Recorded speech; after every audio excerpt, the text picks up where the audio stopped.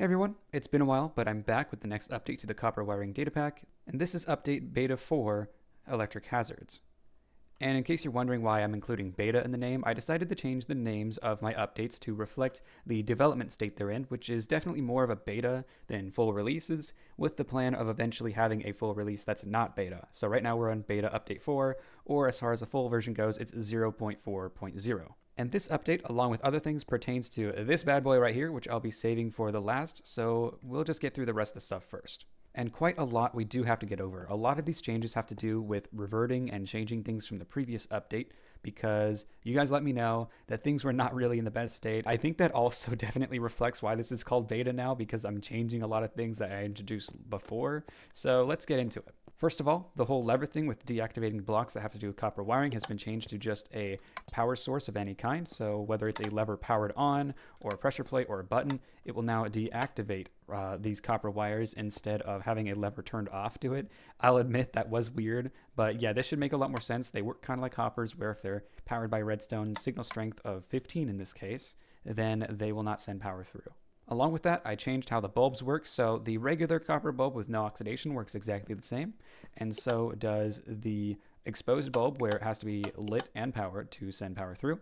But on the flip side, I changed these other two, so these two now are directional. If I have this powered, then you'll see that it powers this wire right here, but not this one, and if I flick this lever, it'll power this one. So these are now directionally dependent, but will work whether it's on or off. So as long as things are powered, it will send power through. And then oxidize is the same thing, but it just has to be on. So if I were to have this powered, as you can see, it doesn't go through, but if it is on, then it will go through. But those are just the bulbs. I've also changed the chiseled copper as well as the grates and the other blocks that are used in this data pack.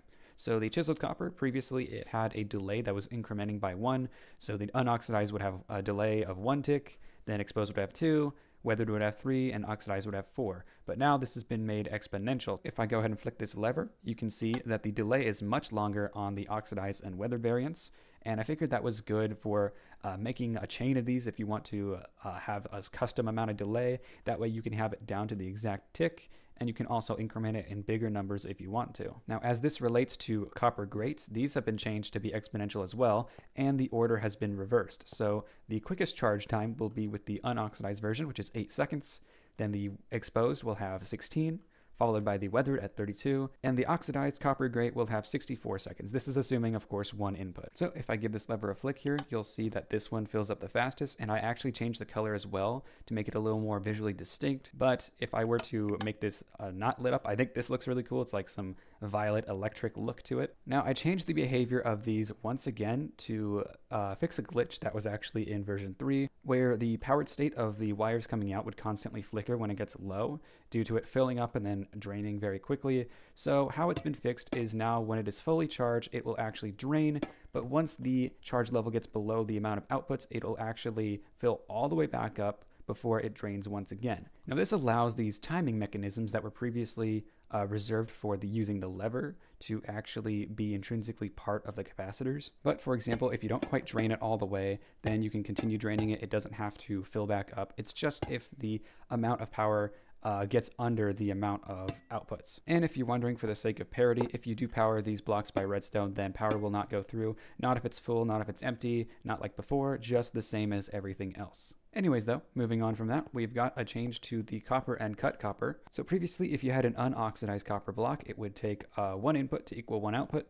Then with the exposed, it would be 2 inputs to 1 output, then 3, and then 4. So that's been changed to be multiplicative, and this is also exponential. The regular copper is still 1, the exposed copper is still 2, as you can see, but the weathered copper will actually be 4, and the oxidized copper will be 8. And this is true, of course, for the cut copper as well. Now, of course, the big question right now is, why would we have one with a resistance level of 8? Because you can only have at the most 5 inputs and 1 output, or 6 inputs and no outputs. Well, not to worry, I thought of that, and that's actually an intentional feature, because now lightning bolts have a new mechanic where they supercharge wires, and you can tell they are supercharged by the little sparks emanating from them on the sides, and these supercharged wires will actually carry 16 times the amount of voltage that is in a regular wire. And so this allows you to do some cool stuff. For example, if I had some oxidized copper, normally this has a resistance of 8, so that means we can have 2 powered outputs. Of course, if we have a third one, as you can see, it won't work. But then if we have the weathered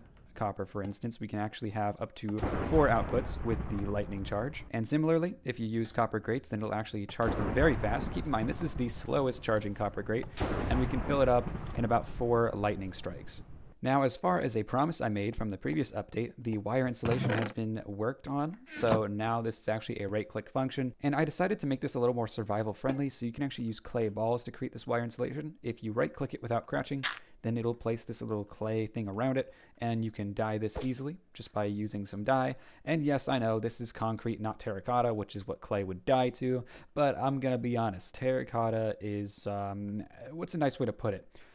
Not pretty. So for the sake of visuals, I just decided to use concrete. That's just my own choice. Now, another thing you can do with this insulation that is not from the previous update is you can actually right-click it with a glow ink sac to make the insulation glow in the dark. So if I turn off these lights here, then maybe it's a little easier to see, but yeah, that is glowing. It's really nice. If I just have a one that's not glowing next to it, you can tell there's clearly a difference here. And if you want to remove insulation at any time, all you have to do is right click it with the shears and it'll take it off. Now keep in mind you don't get your clay back, but since this costs just 1 clay ball instead of a full block, I figured that was a bit more fair. And like I said, if you're crouching, it won't actually place them, so if you don't want to accidentally place them, then just crouch. Now, due to this being a data pack, one thing I want to let you know is that the hitboxes for the interaction is going to be a bit weird. So if I turn on hitboxes here, you can see the up and down works great, but the sideways takes up the entire block, meaning that if there's a copper wire under another copper wire, then you'll end up right-clicking the first one, even if you're looking at the second one. So just keep that in mind. I'm sure there's a solution to it, but I wanted to get this update out sooner.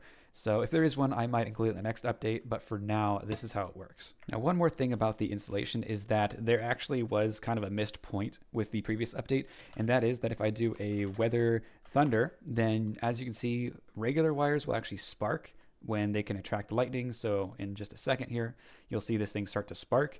That was still true for insulated wires, so that's been changed. They now don't spark. There's no way for them to attract lightning, which, you know, is intentional.